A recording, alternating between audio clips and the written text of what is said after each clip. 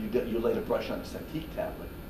You didn't lay. And there's other issues about thought processes and how you determine that and things like that. But no, it is not nearly as satisfying.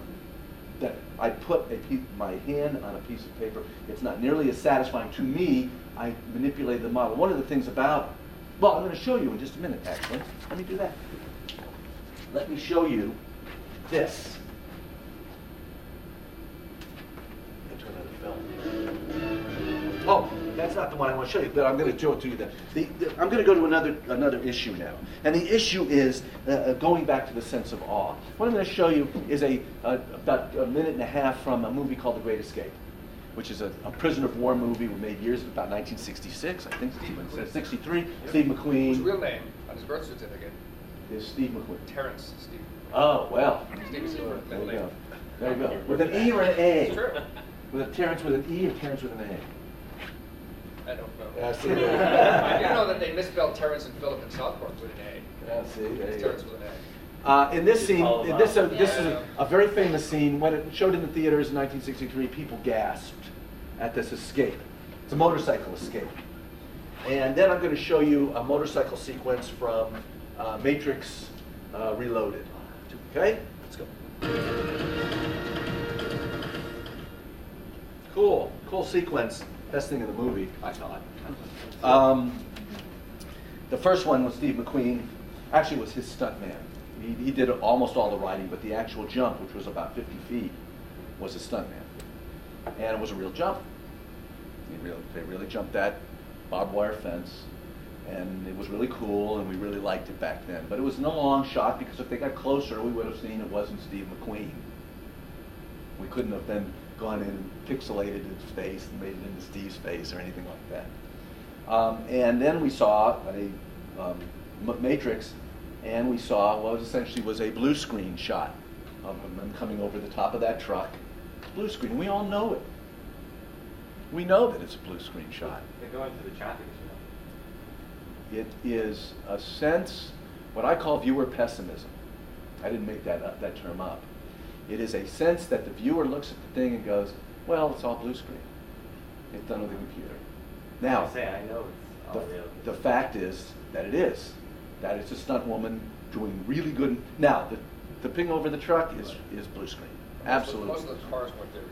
Yes, that's true. Most of the cars I were thought most of them were. No, most of the Didn't cars they are not. There's footage of it. There's footage. Yeah, She was going through cones, and the cones are removed, and then they added anything that she's getting really close to, like the two trucks going by like that, weren't there. Cars that are going. There were some cars in the shot, but they're kind of lagging back. But it was really her driving. But viewer pessimism says it's all CG.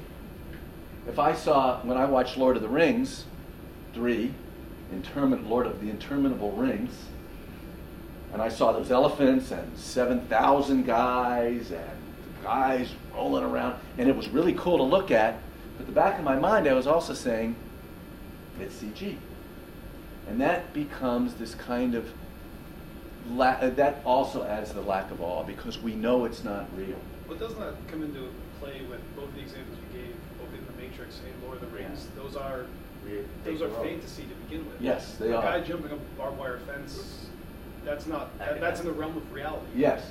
So, And I mean, couldn't that contribute to it? Because in The Matrix, we expect them to basically be superheroes when they're in The Matrix. Right. In Lord of the Rings, the Oliphants are obviously fake because they don't exist. my issue would be, let's say they made Great Escape today. What would they have done?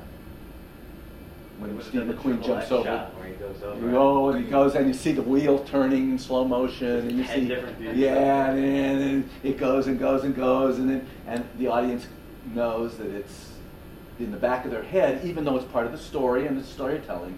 You know, in the back of their head that.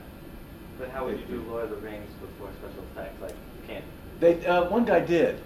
Ralph Bakshi made a Lord of the Rings. I love that version. And he's the only guy that likes it, but it was a rotoscoped version of it, and by the time he got to that particular part of the movie, they'd run out of money, and it was pretty obvious that the guys were wearing gorilla masks, and it was very actually half the series. So. Yeah. And you're right, you probably couldn't. However, as cool as it looked, and it did look cool, to me, it didn't carry the weight. And there's fantasy movies with big crowds. To me, because I know in the back of my head that it's CG, I can enjoy it for the image, but it doesn't carry the same weight as the idea that there are people involved, unlike the people who are actually making it.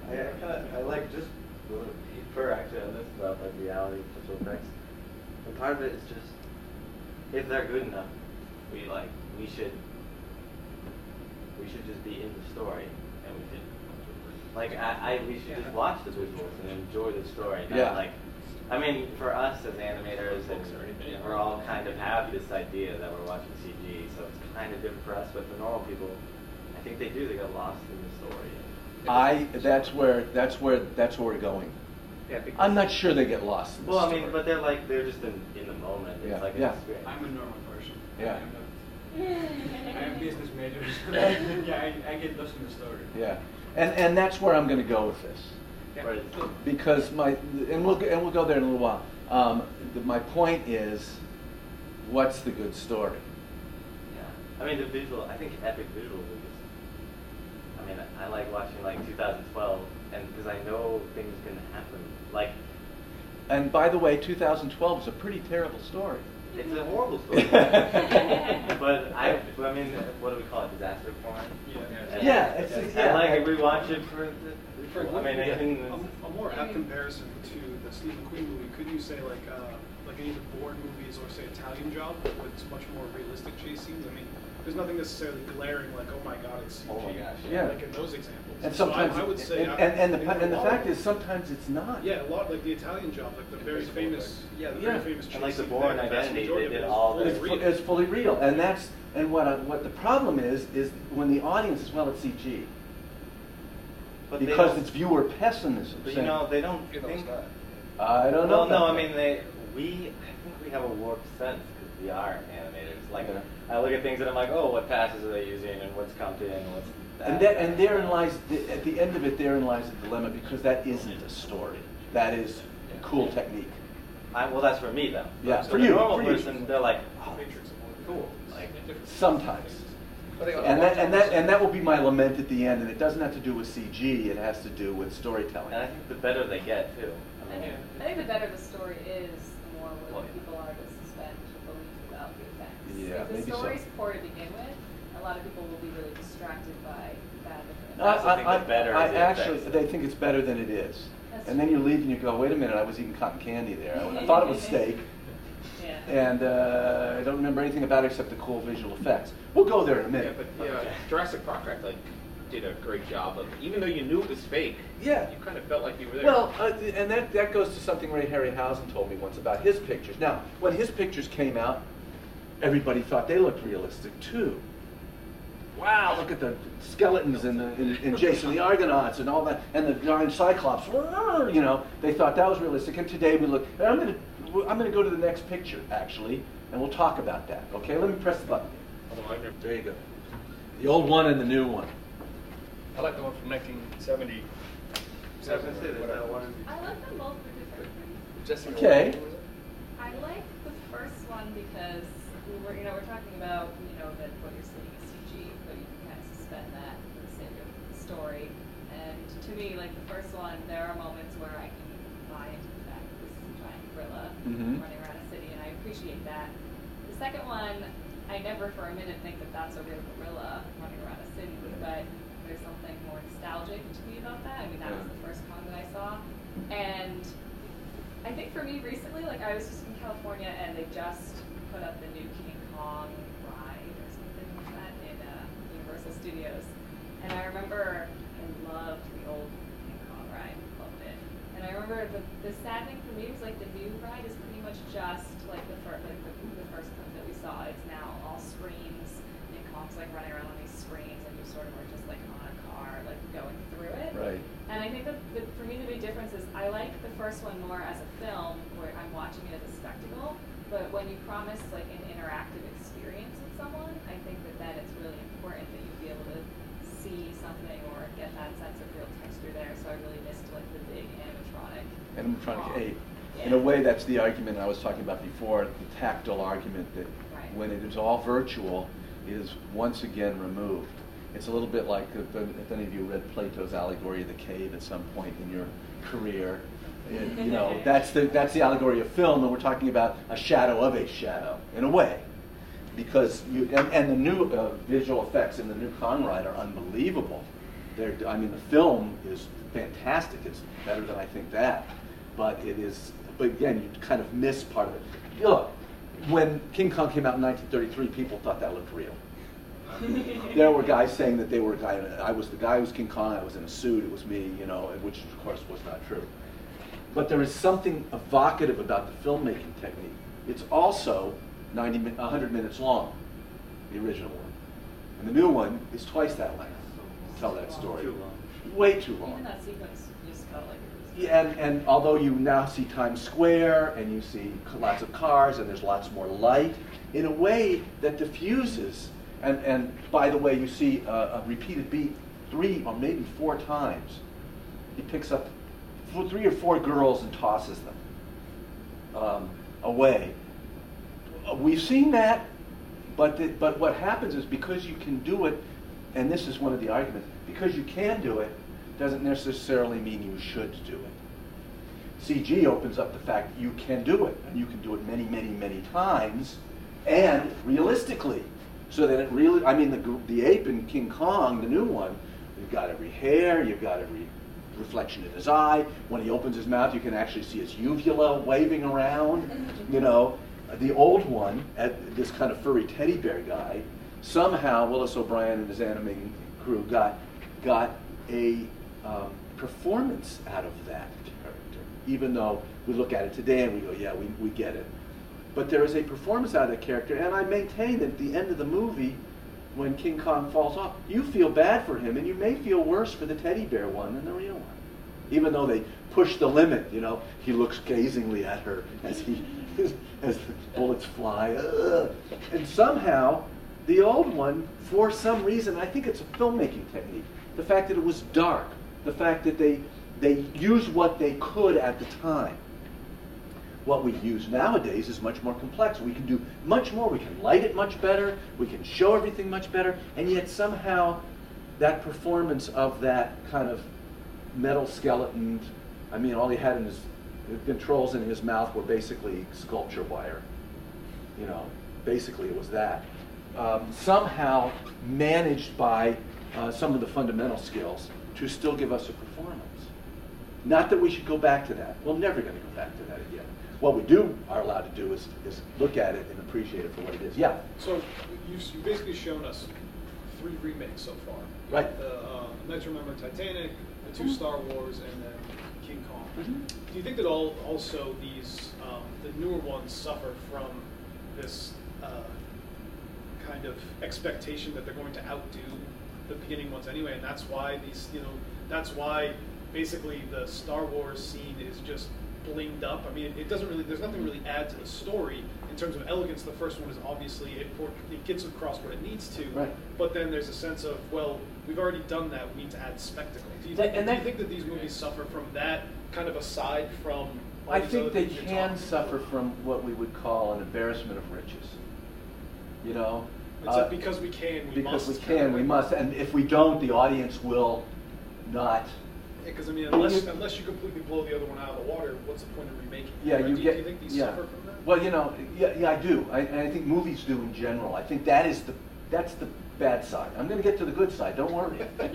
The bad side is that because you can, and because the audience sees it, now they want more.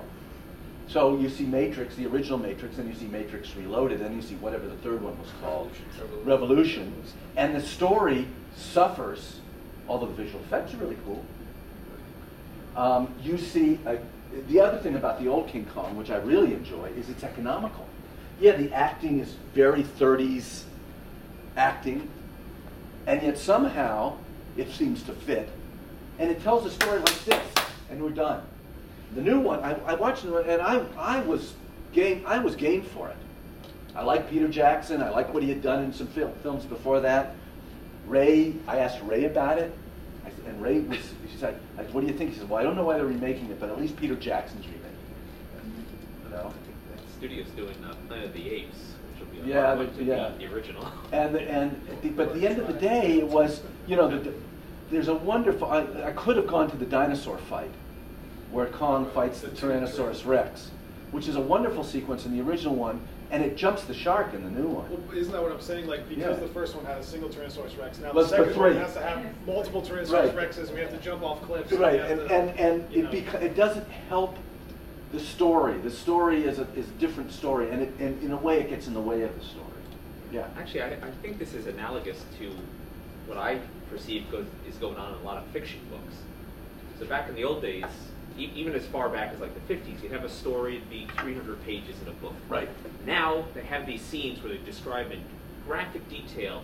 I touched the door, I felt the tingling of the static electricity, I opened the door, there's IKEA furniture, you know, all this detail about every room and every scene, and the books are now 900 pages long instead of 300, and you know, there's a lot less story there because it's diluted over the whole book. And I Although, try and read Moby Dick. You know, that one, that's kind of, but you lose, and actually I think reading Moby Dick is pretty hard, or 20,000 Leagues Under the Sea. It's pretty hard to read the original. So there is that, but there's that tendency, and when you have the ability to do that, and you have the demand, what ends up, I think, suffering often, and not always, and we're going to go to that in a minute, is the story. The story suffers because, and in fact, lots of remakes. And where's the original one? Where's a new one? Lots of remakes. Because now we can, you know, it used to be, well, remake it because it'll be in color. Okay, now we're going to remake it because we can do all the stuff. And then what happens, you begin to wallpaper the story with stuff. Or you say, well, what's the Transformers 3? You know, and you're going, and people go and they like watching it and they like watching all that stuff. But at the end of the day, it's not an advancement of story. And to me, story has always been, for everything we've ever done, in film and before that, story is the end game. And if you ask executives in the movie business, they will all tell you that. But the fact is, well, not all of them. Some of them will say, black ink in the books and the kiss at the end. You know, but for me, that is the lament. Now, can technology help tell a story? You bet. And that's where it gets really good. I'm going to show you just sequences cut together to music of a film that I think technology did so much to help tell. It's a very difficult film to watch. If you haven't seen it, I recommend it. It's very difficult. It's not a fantasy film. It's not a. In fact, it's based on an actual historical event. That's a great and very underrated movie called Changeling. Anybody ever see it? Yep. It's a great movie. And it is a very dour and actually pretty scary, sad and tragic story about a woman whose son disappears and was probably killed by a serial killer in California in 1929. And nobody in that movie goes, oh, look at the CG in that. And there's lots of it all over the place. About 90 shots altogether, and most of them fairly complicated ones. The ending shot where she looks at the camera and then walks away, she changes to a CG character. All the rest of that shot is CG. And there's several of those. The cab pulling up and she gets out, it's just the cab and her, the rest of it was created. And what it does is put us where we need to be in the story, in the environment of the story. Part of the story is what happened to this woman in that time. And it needed to be evocative of that time. And it certainly was. You see the red car, which doesn't exist anymore, and it hasn't existed since the 40s, I think. And you see all the old cars, of most of which were, of course, created as well. Most of the people were too, in a lot of the shots anyway. And it beautifully helps Clint Eastwood tell the story. Clint Eastwood is a very interesting director.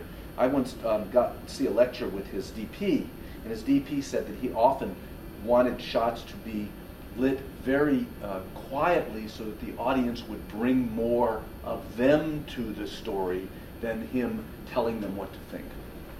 And that is one of the issues about being able to create many images. The more stuff you can show, the less the audience has to do. Often, not always. The more stuff he showed, he didn't point to it and say, look at all this fantasy stuff. And it wasn't fantasy, it's real. And it worked great. The movie's terrifically, and she's great in it, Angelina Jolie's great in it, the whole cast is great. You should see it. However, you won't want to watch it twice. Right? It's very difficult to watch. But it is a wonderful movie, and it tells the story really well. And I think that that's part of what I want. Well, everybody who works in visual effects loves to make movies where nobody knows it's visual effect. We all love that because that's the meat we really want. We want to do stuff where nobody says, that was a visual, even if it's a fantasy film. That was a visual. No, they want you to believe that the Transformer guy is a real guy. They want to light it properly, and they want it to have emotion and all that. What I worry about is that because we can bring everything to it, at least what we think we're bringing it. Look, the guys who make King Kong, they were bringing everything to it too, the original one. And I would suspect maybe in 30 years when we look back at this King Kong or Lord of the Rings, we will all say, well, that looks pretty fake, because they'll be even better. There's no getting the genie out of the bottle. But I found an interesting thing just the other day, a quote, and I'll tell you who said it afterwards. It's somebody famous.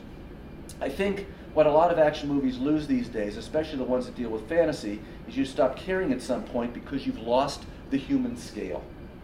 With CG, suddenly there's 1,000 enemies instead of 6. And the army goes off into the horizon. You don't really need that. The audience loses its relationship with the threat on the screen. That's something that's consistently happening and makes these movies like video games, a soulless experience. It's all kinetics without emotion, and I don't have time for that. The quote is from Harrison Ford. And the movie, Hans Bolo. So, kind of an interesting thing. What he's lamenting is something that when it becomes because it can be so real, and you can get a visceral feeling from the CG, it can be an excuse to not tell the story well. What we all try to do in our business, always, in whatever movie we're making, unless we're a very cynical person, is a simple story well told. That's what we try for. And oftentimes it's not a very good story, and so we window dress it, and it becomes an eye candy story. And an eye candy story may be told interestingly, but at the end of the day, not well. What I worry about, the only thing I really worry about, is the idea that the newer generations will substitute good story for good looks. And we all know it's better to marry somebody who's a good person rather than just a good-looking person, because the good looks will fade eventually. So I wondered when I started, was it just me being a curmudgeon, an affection for the old days because it was my generation and Ray Harryhausen was my visual effects guy, and they never looked real. And I asked Ray about it, and he said, I didn't mean them to look real. They were supposed to be a dream. Nobody really believes there's a Cyclops, unless they're 7 years old like I did. It's a dream. We used to know when those scenes started because the film looked different, because an animated stop frame character didn't have any motion blur on it. But he said they were supposed to be. You were supposed to go into a dream. That was what I was trying to do. And I wonder, and I wonder if we're going to lose that. After all, for me, it was the technology that brought me into the business in the years when there wasn't very much technology, just film technology and forced perspective and a Xerox machine. And I suspect that for you, except maybe you, the business guy, you're in this business because there's a film like this that brought you in. Whether Star Wars or Toy Story 1 or something. And I could probably go here and you could probably tell me which one it was. That you kind of said, I want to do that. For me, it was Seventh Voyage of Sinbad. But at that time, that was that was the first color film that had giant monsters in it. You couldn't do it before that time. So that magic button that I talked about at the beginning, this kind of thing where a machine you will press the button and a good film will come out, has never been true. The first guy asked me about a magic button in about 1975. He said, "Where's the magic button? I know you guys don't do all that work. Where's the magic button?" And I said, "We do." And there's lots of studios today in this world that they see the Autodesk demo and they think there's a magic button too. And they buy 200 seats of Maya and they get people off the street to run them. And then 2 years later they hire me because they don't know why their stuff looks like shit.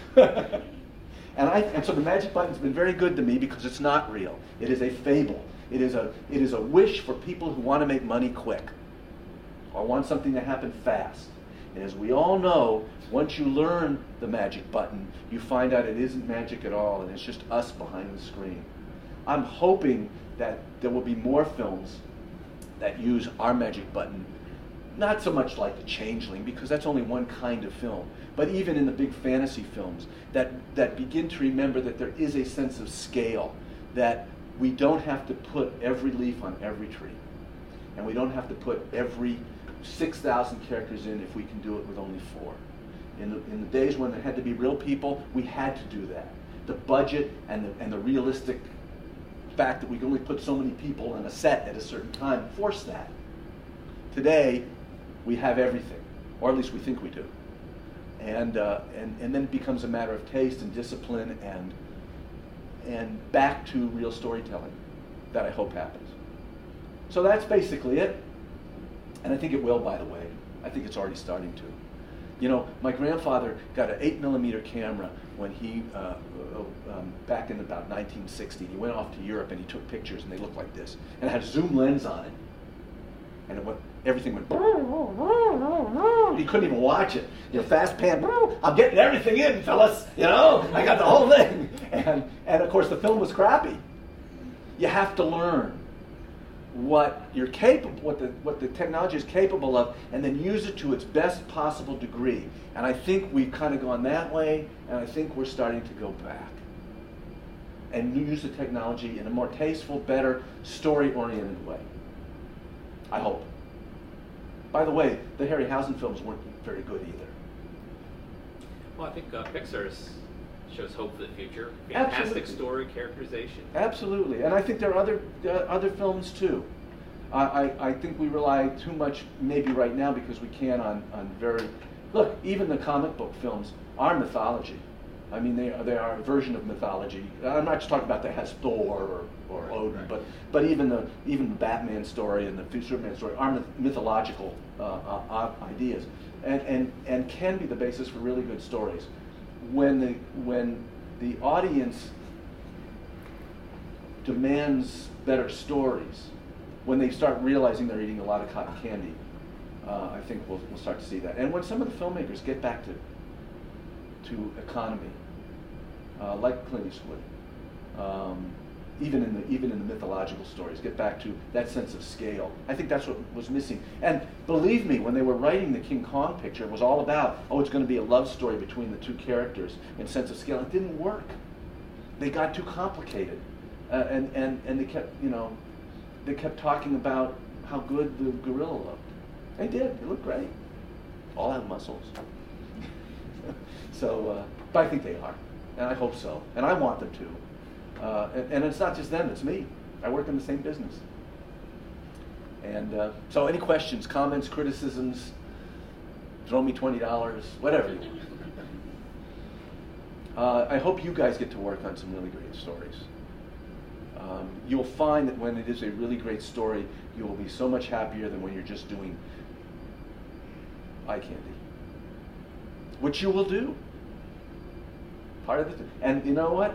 It isn't the lack of the old days. If you go back and look at the old films from the 30s, most of the grand majority of that stuff wasn't very good either. It was programmers, and what they did use instead of visual effects then was big movie stars, And they, quick, Jean Harlow in the next picture, quick, Clark Gable in the next picture. Most of those pictures weren't very good, but some of them really were. And the ones that have lasted and become classics were all about story at the end of the day. Even King Kong, if you break it down, simple story, well told, even though it was a visual effects driven film. I'm not saying visual effects driven films can't be good, because they can be.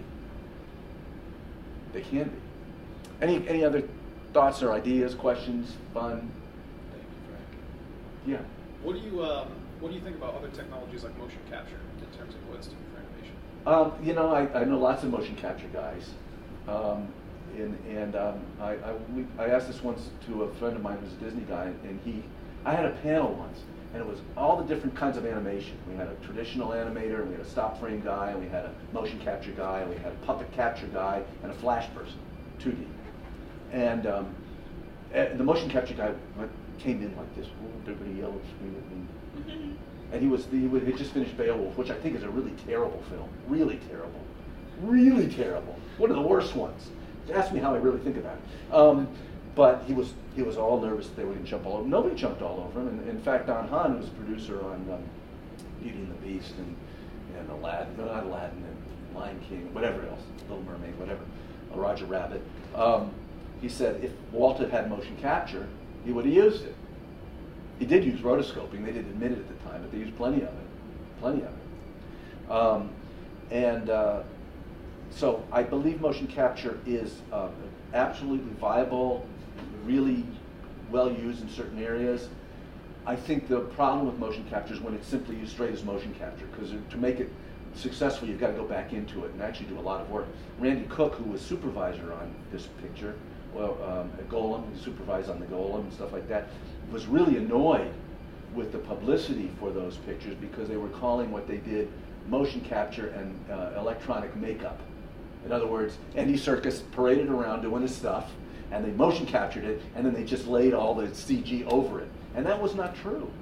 You had to go into it a lot and make it look, give it more weight. You still have to do that. I was just talking to some game guys who run one of the Tri-Art game company, and they do one of the big shooter games now. And they use a lot of motion capture, and all the game companies do. And the real good ones spend an inordinate amount of time fixing the motion capture to look like it really works, that it really is a character. And it was the same with rotoscope. When rotoscoping, filming, and then tracing, I fortunately got a chance to meet the guy who did a lot of the work on Snow White, Grim Natwick. And Grim told me that of course they rotoscoped her, but they really, you couldn't just trace off Marge Champion, who was the woman. You couldn't just trace her off. And the better animators used it almost as a reference point. And in motion capture, that's really the way you have to do it well. Who knows how it will change. But I think that there have been some successful motion capture films. Monster House was one. But most of the time it hasn't worked well, as rotoscoping usually did, unless it was used properly, like in Snow White. So that's what I think about it. Absolutely viable. Anything else? Any other questions? Hope you enjoyed it. Thanks very much.